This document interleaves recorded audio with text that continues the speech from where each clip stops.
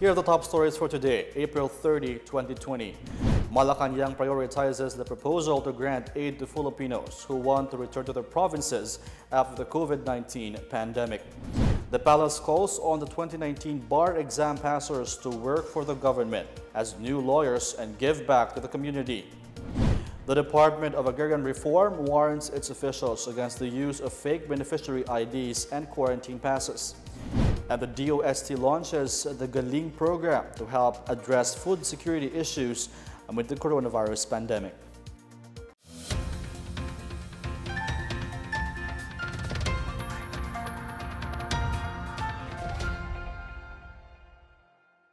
Good day, I'm Rom Dulfo. Welcome to the PNA Newsroom. The balik probinsya proposal of Senator Christopher Lawrence Bongo is now under discussion. The proposal seeks to grant incentive and livelihood assistance to Filipinos who want to return to their respective provinces after the COVID-19 pandemic. Under the proposed Balik Probinsya program, Metro Manila residents who want to be relocated to their respective provinces after the COVID-19 outbreak will be provided free transportation and livelihood assistance. The proposed relocation would begin once COVID-19 pandemic is over. Gov't earlier said the Balik Probinsya program is a long-term plan that intends to help the public adapt to the new normal after the COVID-19 crisis. This would also address overpopulation, traffic congestion, and pollution in Metro Manila. Presidential spokesperson Harry Roque says the government is looking for best ways, including long-term solutions to address the challenges that Filipinos are facing amid the health crisis. He says the government is considering Balik Probinsya as one of its top priorities. Meantime, the Department of Labor and Employment, or DOLE, has realigned 1.5 billion pesos from its budget this year to provide more funds for workers under its COVID-19 Adjustment Measures Program, or CAMP.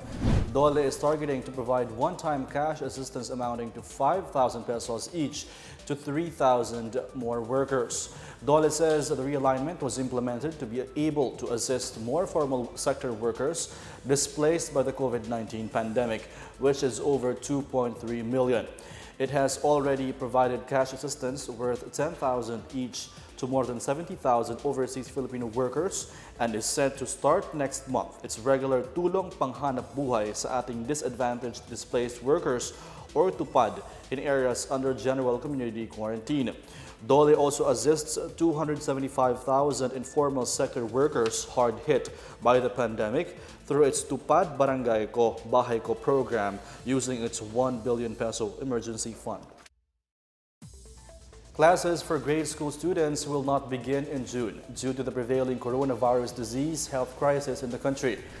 Presidential spokesperson Harry Roque made this clarification amid the intention of some private schools to start classes in June by implementing a multimodal approach, or a combination of both face-to-face and online classes. Roque reiterates only higher education institutions may resume operations on a skeletal workforce in areas not under the enhanced community quarantine on May 4. He said that there will be no classes this June for grade school, while higher education institutions, or HEIs, can have skeletal forces but only to finish the academic year and only to consider alternative learning. The Interagency Task Force for the Management of Emerging Infectious Diseases earlier recommended moving the next school opening to September, while DepEd is eyeing late August. DepEd is set to present its recommendations to the IATF in May. In Iloilo, an educator in Gimbal Town continues to provide learning materials for kindergarten and grade school pupils. Rodrigo Basco Jr., a department head at the Gimbal National High School, is using his own resources to provide worksheet activities that can be distributed to pupils who can work on them while at home.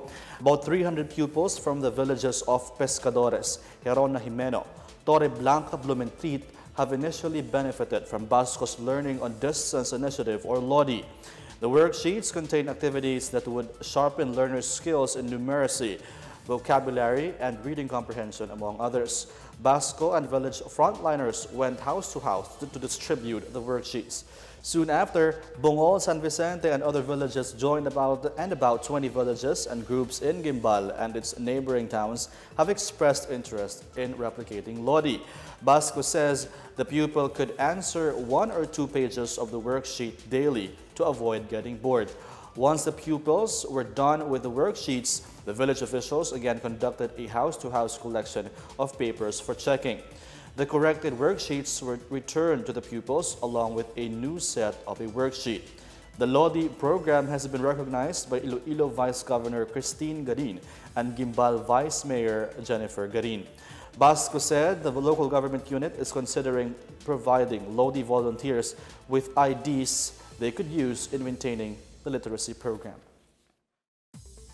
Several lawmakers of the House of Representatives on Wednesday appealed to the national government to reconsider barring senior citizens from leaving their homes under the enhanced community quarantine regulations. Meanwhile, the Department of Social Welfare and Development starts payout for social pension beneficiaries. More on these and other news around the metro from William Theo. House Senior Citizens Committee Chair and Senior Citizens Party List Representative Francisco Datol Jr. said he sees no need to completely disallow senior citizens from going out of their homes just because of their age.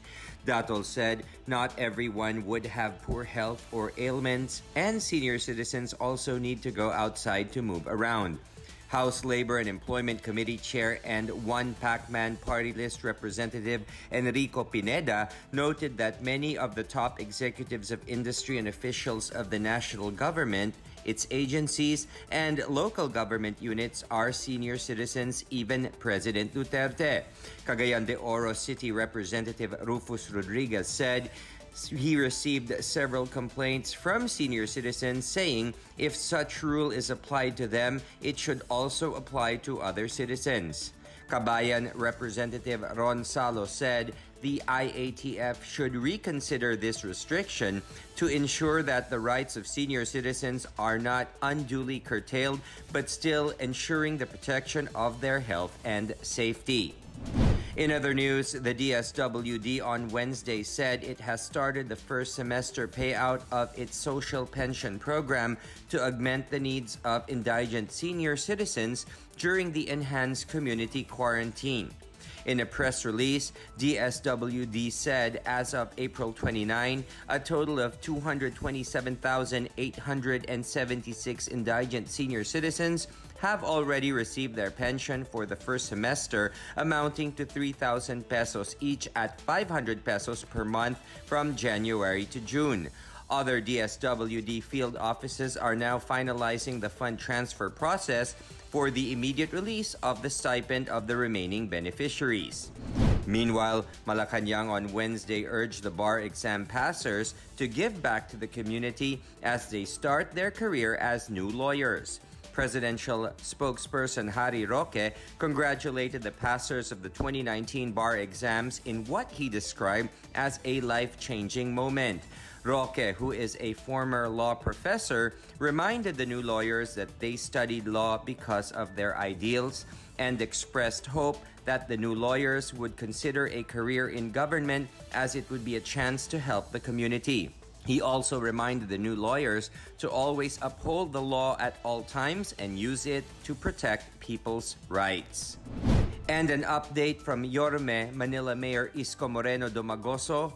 Tondo 1st District will be placed under a hard lockdown over the weekend for the conduct of mass testing as cases of COVID-19 continue to rise in the area.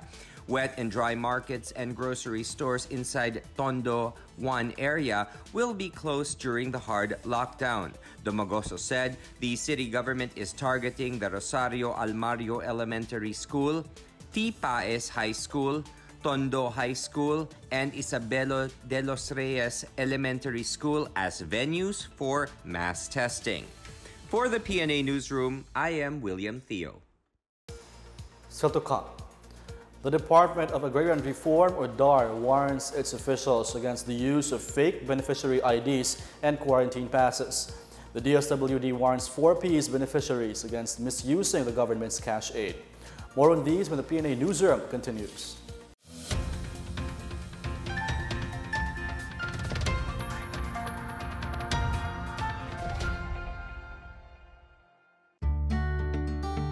Kakagaling ko lang ng grocery. Siyempre, hindi ko hahayaan na pumasok ang COVID-19 sa bahay at mapahamak ang pamilya ko. Kaya iniwan ko ang sapatos ko sa labas. At ngayon, maghuhugas ako ng kamay ng 20 seconds.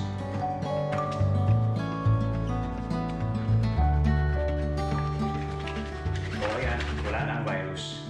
Tandaan, buhay ng pamilya natin na nakasalalay. Let's heal as one.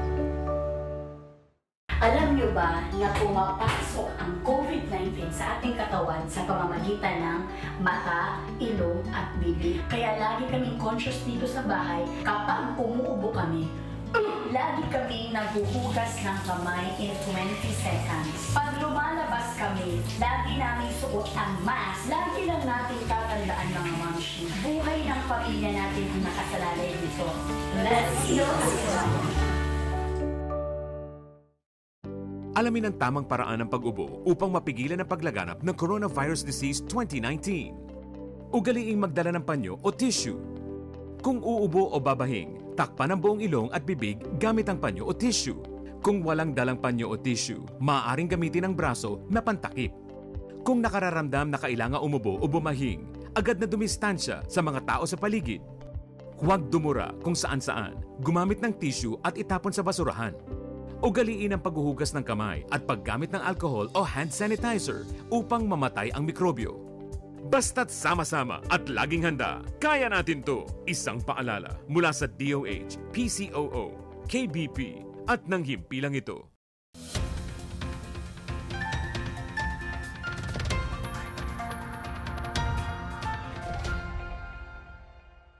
The Department of Agrarian Reform, or DAR, reminds its field officials to guard themselves against the fabrication and distribution of fake agrarian reform beneficiary IDs and quarantine accreditation passes.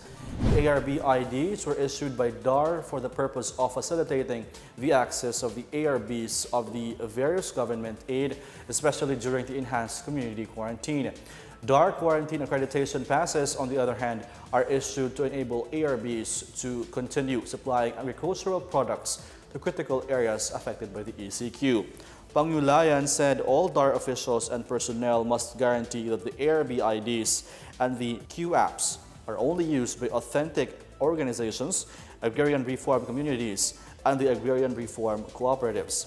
ARB IDs are issued only to qualified ARBs to ensure that they will be receiving the benefits under the social amelioration programs of the Department of Agriculture, the Department of Social Welfare and Development, the Department of Labor and Employment, and the concerned LGUs.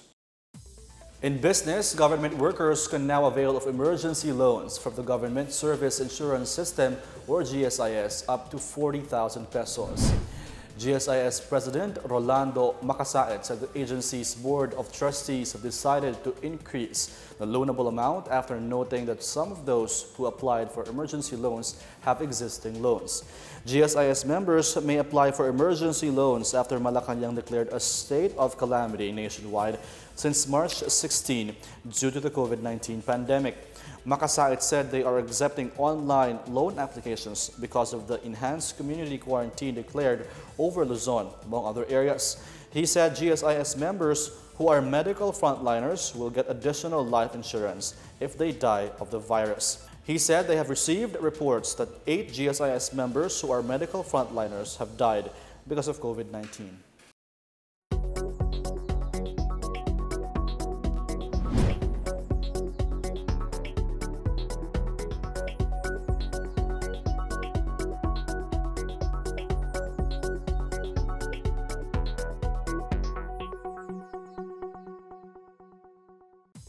The Department of Social Welfare and Development warns beneficiaries in Region 10 not to misuse their cash aid and spend them on vices. More on this and other news from the provinces from Laid Gabagani. The Department of Social Welfare and Development in Region 10 has appealed to the beneficiaries of the government's various cash aid programs to spend the money only for essential needs. This amid reports that beneficiaries of Pantawid Pamilyang Pilipino program and Listahanan were caught buying liquors or illegal drugs. Various police units in the region have recorded airing for PS and Listahanan SAP beneficiaries for violating quarantine protocols and certain laws.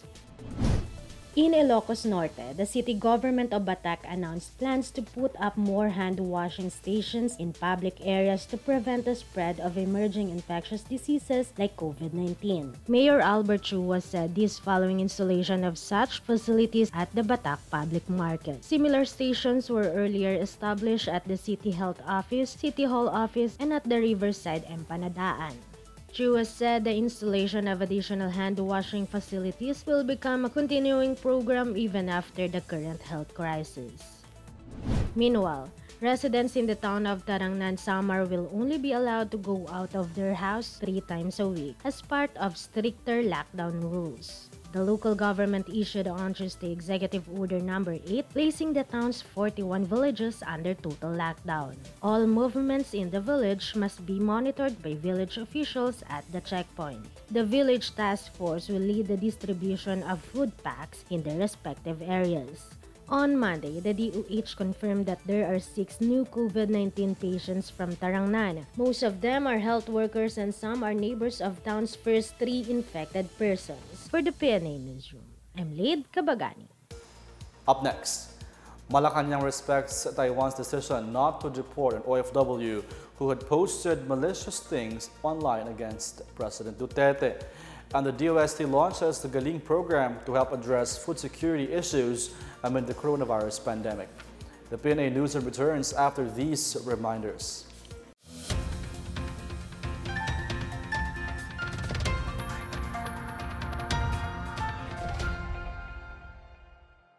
Mga mommies, pagdating sa COVID-19, dapat hindi tayo kampante. Bagamat hindi nakikita ang sakit na ito ay nakamamatay. At hanggang ngayon wala pa rin lunas. Kaya protektahan natin ang ating pamilya. Laging maghugas ng kamay, huwag hahawakan ng mukha, at manatili sa bahay para makaiwas sa sakit na ito. Tandaan, buhay ng pamilya natin ang nakasalalay dito. Let's hear this one. Hi Caps! Kamusta? Well, ito dahil sa COVID-19, medyo stress. Okay lang yan, Caps. Napagdaanan ko din yan. Ano kaya pwede natin gawin, no? Kung nararamdaman mo na gulong-gulo ka na sa mga naririnig mo, sa mga nababasa mo, mag-pause ka muna, saka ka huminga ng malalim. Buti na lang tumawag ka. Iba talaga pag may nangangamusta. A strong body starts with a strong mind. Tama. Let's heal as one.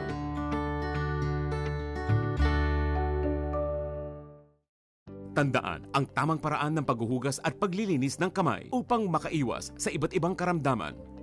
Basain ng tubig ang mga kamay at sabunin. Unang sabunin ang mga palad at ang likod ng mga kamay. Kuskusin na maigi ang pagitan ng mga daliri at maging ang mga kuko. Isunod ang pagitan ng mga hinlalaki at kuskusin ng paikot ang mga dulo ng mga daliri sa magkabilang palad.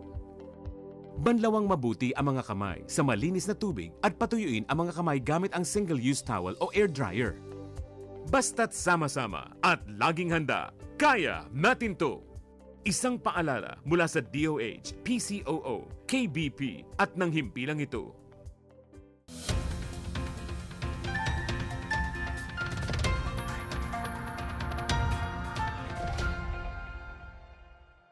Malacanang says it respects the decision of Taiwan rejecting the deportation of a Filipino caregiver who allegedly criticized the government's COVID-19 response on social media.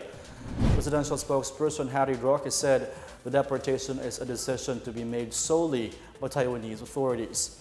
In a press briefing, Taiwanese authorities said they will not deport the Filipino caregiver because she did not violate their laws and regulations. Taiwan's Ministry of Foreign Affairs spokesperson Oh Jiangan emphasized that workers in Taiwan are protected by their laws and regulations. Manila Economic and Cultural Office Chair Angelito Banayo said there were no instructions to arrange the deportation of the Filipino caregiver. Earlier, the Department of Labor and Employment accused a certain Elenel Egot Ordidor of cyber libel for posting alleged nasty and malevolent materials against President Duterte on Facebook. Labor Attaché Fidel Macawiag said Ordidor's posts fall under cyber libel under the Cybercrime Prevention Act or Republic Act 10175. The Philippine Air Force has announced it is building 7 emergency quarantine facilities in Metro Manila and several areas in Luzon. PAF spokesperson Aristides Galang said its 355th Aviation Engineering Wing was aided in this initiative by the WTA Architecture and Design Studio and other stakeholders. He adds that the PAF and its partners started the construction of these EQFs last March 30. These EQFs were made of good lumber, polypropylene sheet, and roof insulator. Galang said these EQF are designed to help decongest hospitals and accommodate suspected and probable cases of COVID-19 mass testing. Beneficiary hospitals will serve as their caretakers of the said facility. Government troops clash with the Abu Sayyaf in Sulu. Meanwhile, soldiers recover an arms cache belonging to the New People's Army. More on this from Janice Cave. An Abu Sayyaf group bandit was killed while a soldier was wounded in a clash in Sulu. The firefight broke out around 7:36 a.m. Tuesday in Barangay Tumatangis in Danan.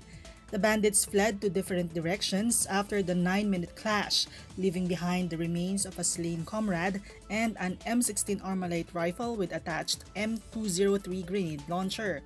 Westmincon Commander Cirilito Sobihana assured they have sufficient forces to pursue the ASG bandits who are taking advantage of the situation.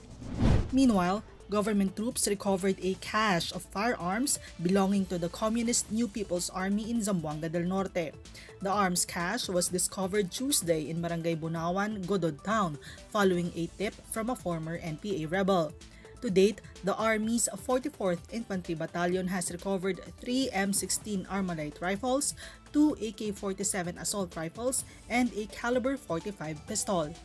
Major General Generoso Ponyo, the Army's 1st Infantry Division commander, has called on the remaining NPA fighters in the mountains to calm down and return to the fold of the law.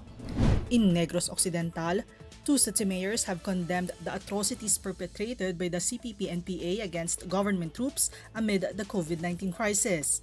Victoria City Mayor Francis Palancas said his city strongly condemns any attempt or action intended to destabilize peace and threaten innocent lives in their community. Rogelio Tongson Jr., mayor of Himamaylan City, meanwhile lauded the great service of the 3 soldiers who died during a clash with communist terrorists in Sitio Tugas, Barangay Carabalan on April 19. He also said the fallen soldiers were instrumental in the realization of the whole-of-nation approach to end armed conflict and in delivering projects for people in far-flung areas. For the PNA Newsroom, I'm Janice Cave. To help address food security issues while the country is battling COVID-19, the Department of Science and Technology, or DOST, has launched the Galing P-Card Contra COVID-19 program. Galing, or Good Agri-Aqua Livelihood Initiatives Towards National Goals, is a program created in partnership with different government agencies and private sector groups. Reynaldo Ibora, Executive Director of the Philippine Council for Agriculture, Aquatic and Natural Resources Research and Development, said the program aims to lessen the problem on food security and livelihood, as well as aid in the food supply. The Galing program consists of information dissemination, distribution of food products to affected communities and to frontliners, and promotion of home and village-scale food production. DOST Secretary Fortunato de la Peña said many people will need a supply of nutritious food and employment, which will be handled through the program.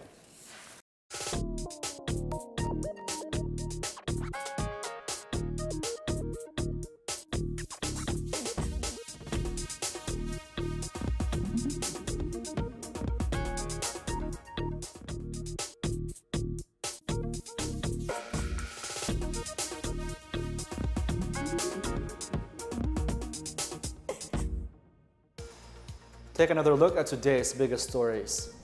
Malacanang prioritizes the proposal to grant aid to Filipinos who want to return to their provinces after the COVID-19 pandemic.